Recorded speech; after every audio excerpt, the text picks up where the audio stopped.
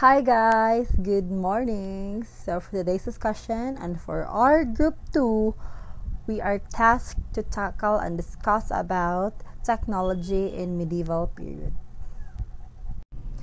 Medieval period, or also known as Middle Ages and Dark Ages, began around 476 AD. When the Empire or Roman Empire fell apart, medieval period came in the action. Sad and unfortunate that it only lasted for 1,000 years. And why is it called Dark Ages? It's because there was war, famine, and diseases such as Black Death that took 35 millions of people. And is one of the most historical, horrifying events in humankind. So with those horrifying events that occurred in medieval period, there was a massive decline in population. But despite that, the minds, the ideas of the medieval period are still and one of the most innovative ideas that is created up until now. Let's take a look. Number 1, printing press. Printing press was created by Johannes Gutenberg, a German who experimented in printing. So printing press is considered one of the most valuable inventions and creations that was created up until now because it shares massive information quickly and mass produced. Information is very important because you can do a lot of things. Civilizations before, the information very useful and very important because you can gain knowledge, you can gain strategic thinking, you can gain use.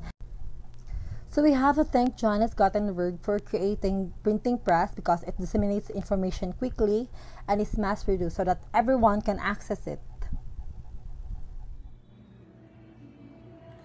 This general invention soon evolved to be the mechanical printing press, which was eventually used all over the world. This printing press was invented to address the need for publishing books that would spread information to many people at faster rate. This invention also made works accessible to individuals who could not even write. Who is Zacharias Janssen? Zacharias Janssen was a Dutch spectacle maker from the Middelburg associated with the invention of the first optical telescope. Janssen is also credited for inventing the first truly compound microscope. Zacharias Janssen is generally believed to be the first investigator to invent the compound microscope. What did Janssen do that was so important? During the scientific revolution, Janssen invented a microscope, and this instrument helped others study the natural world. This led to new discoveries. Janssen's invention was a huge advancement in technology at that time. Who was the first person to use the microscope as a scientific instrument? Although Janssen was the one who invented the microscope, Leeuwenhoek was the first person to use the microscope as a scientific instrument. Leeuwenhoek used the microscope to observe a drop of pond water. Anton Philips van Leeuwenhoek was a Dutch tradesman and a scientist. He is commonly known as the father of microbiology and considered to be the first microbiologist. Microscope and how it works. Microscopes are effectively just tube packed with lenses and curved pieces of glass that bend light rays passing through them. The simplest microscope of all is a magnified glass made from a single convex lens, which typically magnifies about 5 to 10 times.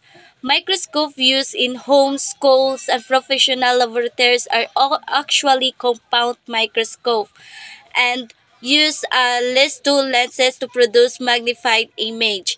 There's a lens above the object called the objective lens and other lens near your eye called the eyepiece or ocular lens. Each of these may in fact be made of a series of different lenses. Good morning, everyone. I am Jessamine de los Reyes, and I was tasked to report the telescope during Middle Ages. So, what is telescope?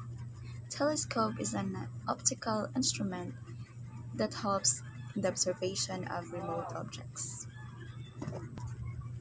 It provides a means of collecting and analyzing radiation from celestial bodies, even those from the far reaches of the universe.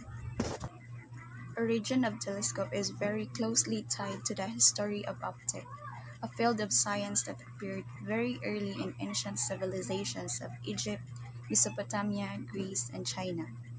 Using theories, measurements, and inventions of those early times, modern scientists from Islamic world and medieval Europe managed to achieve great success. First by performing simpler experiments that yielded in the creation of eyeglasses in 12th century, and later on by the manufacture of first medieval telescopes in Holland during late 16th and early 17th century. Several centuries later, Greece and Roman Empire started utilizing lenses made from glass spheres that were filled with water. Those two types of lenses continued to be used for more than 1,000 years and were upgraded to lenses made from glass with the arrival of European Middle Ages. During ancient times, many mathematicians and physicists played an important role in describing the properties of light, reflection, and refraction.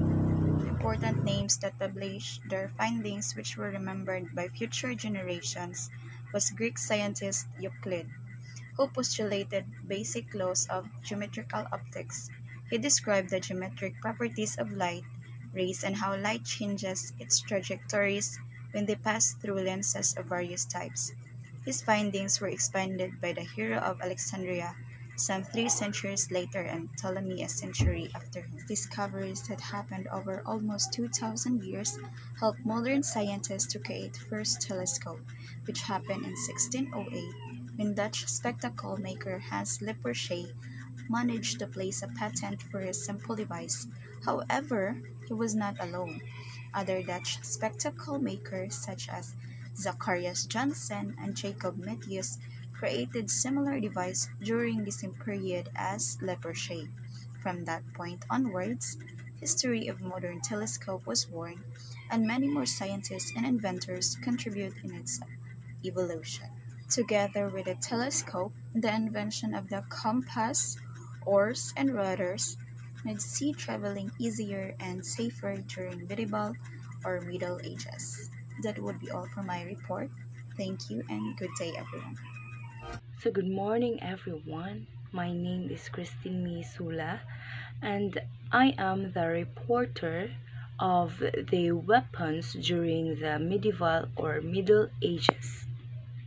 So, since wars were widespread during the Middle Ages, great development in the technology of weapons also occurred.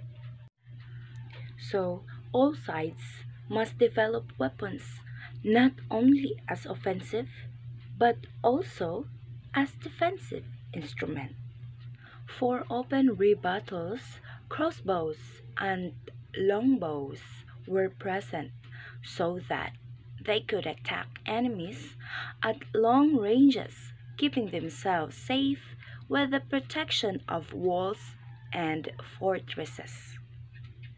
So that ends my report about the war weapons during the medieval or Middle Ages. Thank you and good morning. Hi, my name is Grace Ann Filomeno, and today I will be talking to you guys about an invention that was made during the Middle Ages. Do you know what this is? Do you know what it's used for? These are called body armors. During medieval or Middle Ages, soldiers used this to protect their body in times of war. In close range hand to hand combat, soldiers should wear something to protect themselves. Thus, a need addressed by the creation of an iron body armors. However, the body armors were heavy and limited their movements. Eventually, the problem was solved by the invention of a chainmail. Chainmail is a protective material that knights wear as part of a suit of armor. Made from small circles of metal, chainmail defends against slashing swords. Chainmail is a flexible mesh material, basically a metal fabric, which means the movements makes more easier and lighter than the iron body armor. This day, it has been upgraded to a bulletproof vest to protect the police and militaries from getting hit by a bullet during war. That's all about the body armors. This has been Grace and Philomena. Thank you for listening. So with the war, famine, and diseases that occurred in medieval period, we can understand that it must have been difficult for technology to thrive. But despite that, they have created the inventions such as printing press to mechanical press, microscope, telescope, and war weapons. That means that they are very innovative in creating those ideas. So with all of those creations, we have to thank medieval period for pioneering it, because without those technologies, we could never thrive and innovate more up until today.